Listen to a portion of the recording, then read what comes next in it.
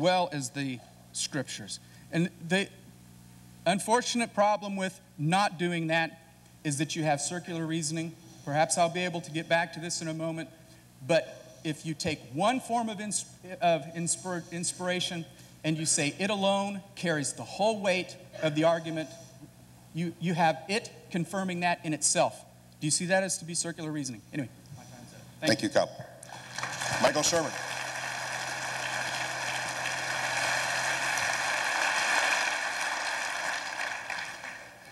Okay, now look.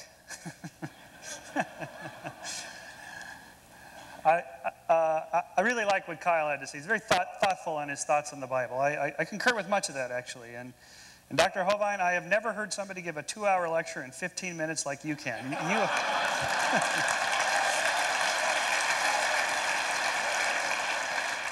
Your law students would have fun taking notes from this guy.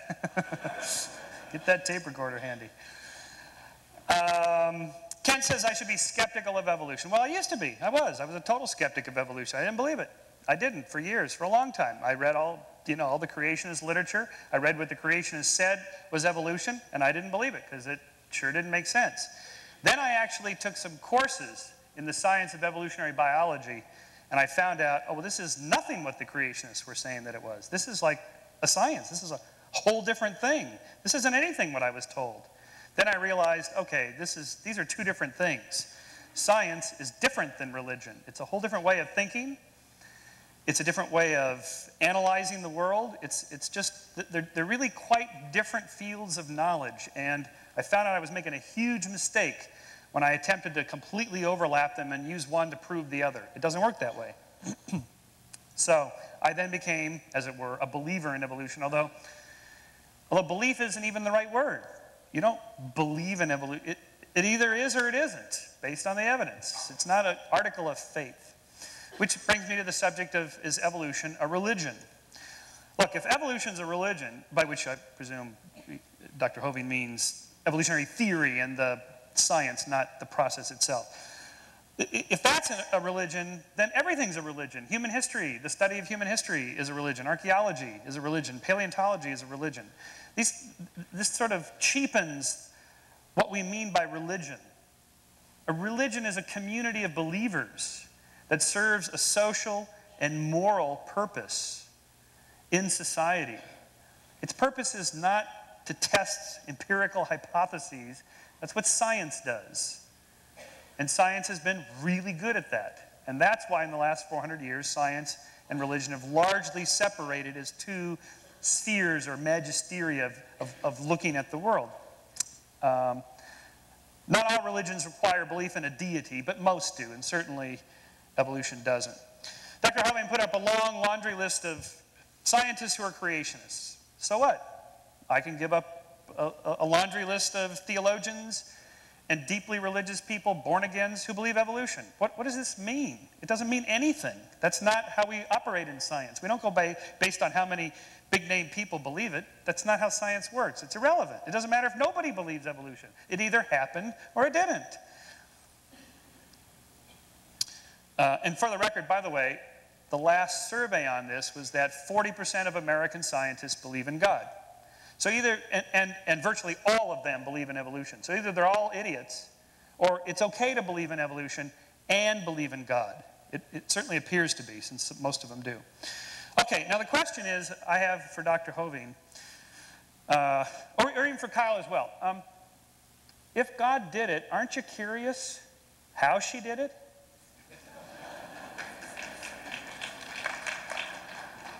Thank you. I didn't expect that from this group. Okay, I'll take it.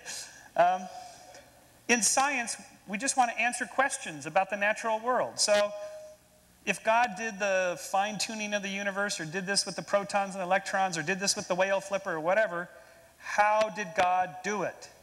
Did God use genes? Did he use, for the cosmos stuff, the electromagnetic force, the weak nuclear force, the strong nuclear force? Just gravity, some other force we don't know about?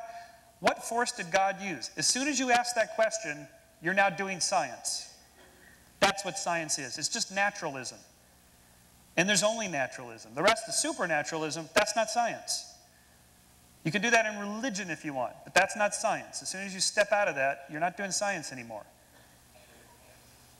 The geological column, by the way, is quite real. In fact, it was laid down and discovered and described by creationists long before the century before Darwin.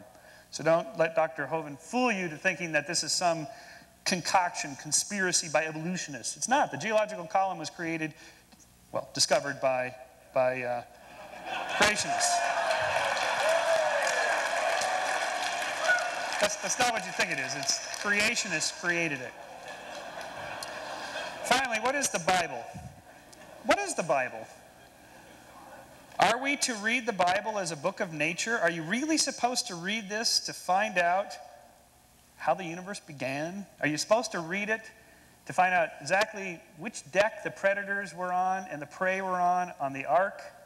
I mean, 2 of every species. There's somewhere between 10 and 40 million species. Where did he put all these? And who cleaned up the mess anyway at the end of the day? And what did they feed them? If you're asking those kinds of questions, you're missing the point of the Bible, one of the great books of Western literature. You're missing the point if you're doing all this, what I would call pseudoscience. The point of the Bible, like let's say take the flood myth, for example. By myth, I mean a story. It's a destruction redemption. It's a starting over. It's a beginning anew.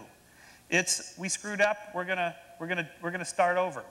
All the stories in the Bible are moral homilies and tales that tell things. Surely you don't want to take Deuteronomy and its admonitions to kill disobedient children. Surely you don't want to take that literally. Please tell me you don't take that literally. Or that adulterous women should be killed. Please tell me you don't take that literally. And if you don't, then you don't take the Bible literally. Al, thank you.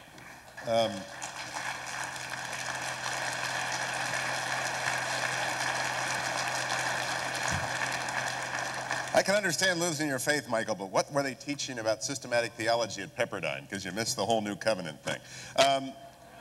What?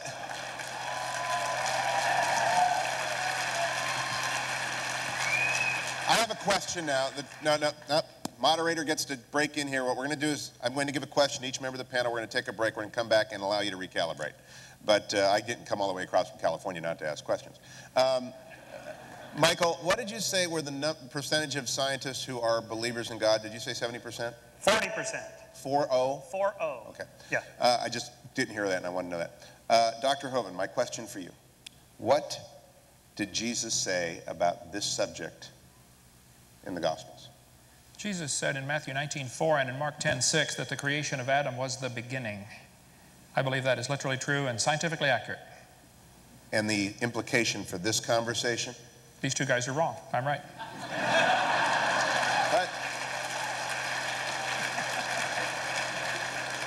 I scored Michael on his systematic theology, and again, I'll wager there are some here that would like a little expansion on that, because it does seem to me to be quick and not persuasive of someone who might be doubting your point of view.